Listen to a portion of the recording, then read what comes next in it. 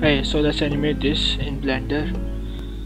Our main focus in this video is going to be this bloom effect and this procedural blinking. I just added a single frame and then I used some noise modifiers and stuff to animate this and make it look like he is watching something on TV instead of just a static blow animation. Let's get into it. While this time lapse is running, let's talk about why am I using Blender. So Blender is a very versatile tool. It does have all of the compositing features, and it essentially have all of the tools that you'll need in a 2D pipeline, at least as a freelancer working alone, independent. I should call it independent.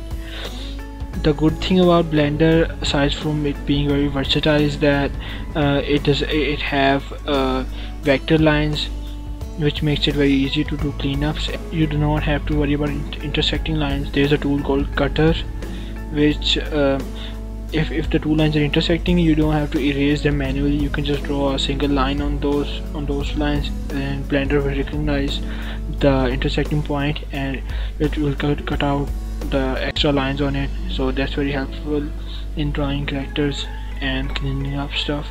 So I wanted to animate it very like more than this that you've just seen, but when I started drawing it, I just drew everything on a single layer and did not bother to move it on a different layer. So I thought, yeah, I have to finish it earlier anyway, so yeah, I just skipped all the complex animation part. And now I'm drawing prop, and just watch me struggle with yeah, just watch me struggle trying to draw this blood bag thing.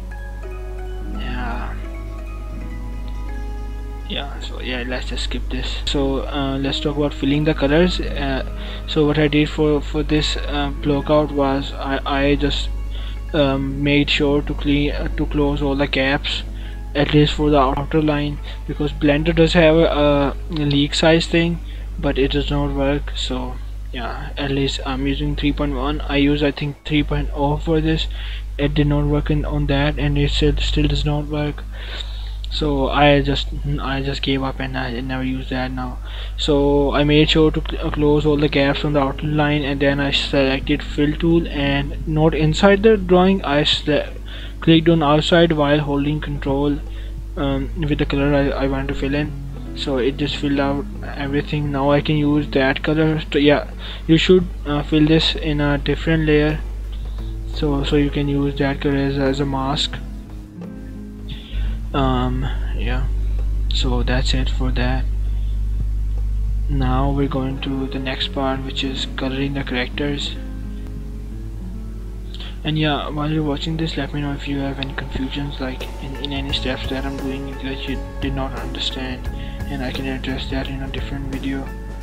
Yeah, and I'm looking for some good video ideas, and your help will be very helpful. And now I'm just blocking out colors in the background, and I'm keeping in mind not to select the values that are clashing with the character, so that you cannot diverge our focus from the main character. And character being in the center of the screen also helps. So yeah. Okay, so this is the interesting part, that you're seeing this glow on the top of this frame. You cannot just draw it with the airbrush. Blender does have an airbrush in it, but it does not work on a bigger sizes, so you have to draw a smaller stroke, and then you can just resize it as much as you want. So you have to keep in mind. So I just draw a smaller stroke with a simple neutral color, and I adjusted it. Then you can use the tint tool to adjust the color to match with your scene. And yeah, so that's basically the setup. And now we're going into animation. So I have rotated the canvas, so I actually don't remember the shortcut for that, so I can just draw easily and keep everything consistent, which I did not do a good job of, but it works, man. It's not going to zoom very close on it, so I don't have to worry about it.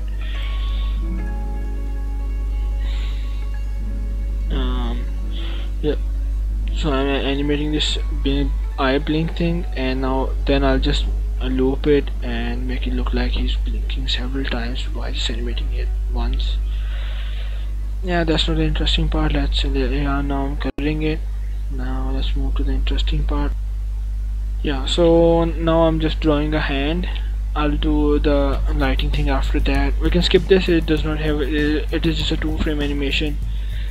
Okay, now it's time to animate the camera. I think it is. Yeah, now I'm just adjusting a lot of things, and the basic thing is done. I'm just refining it now. And now, yeah, this is the step that I'm going to animate it. So for the layer setup, I have created a new layer. It's just called light. I don't know. Yeah, I think the light outline is on the same layer as the fill, so it does not matter. So I just have created a new light layer, and I'm just drawing the outline of the light parts that are going to be in the light. So then I'll just fill them. Yeah, it looks very easy in time lapse, but I remember when I did it like 3 months ago. I don't know. Yeah, so I had to like really focus on that. Looking at some shadows and yeah, filling it in. Yeah, that looks nice, right? So after we're done with that, we can just change the blending mode of this lighting layer to add or screen. I don't think Blender have screen mode, but you can adjust color of your light layer within just layer setup. You don't have to tint it every time. There is option called layer adjustment, and you can adjust the lighting value of your colors in from there, and you can adjust the hue, adjust the saturation, everything, you know. So you don't have to. Yeah, now we're adding a blinking animation. I just added a offset modifier and a thickness modifier to increase the size of it, and now I'm just animating a constant keyframe going up and down. Then I'll just use a cycle modifier in the graph editor to just loop that, and then if we adjust one frame, it will adjust all of the next frame that are looping due to the modifier. So that's an easy part. I can go into detail for that sometimes, but yeah, that's just a brief description.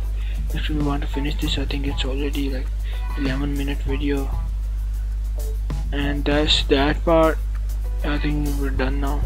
Yeah, so that's the animation. So let's replay the animation one more time, and we're good. So if you have any questions or anything that you want to ask, or you have any suggestions, or you just want to roast me, or you just want to praise me, you can just do that in my comment section. And if you like it, please share it with your friends, and just you know, spam it in their inbox. I really need your support. Like, freelancing is good and all, but doing what you like and drawing what you want is just something else. So yeah, that's it. Subscribe for more videos like this, and please do leave your suggestions in the comments, because that will give me new ideas for the new videos.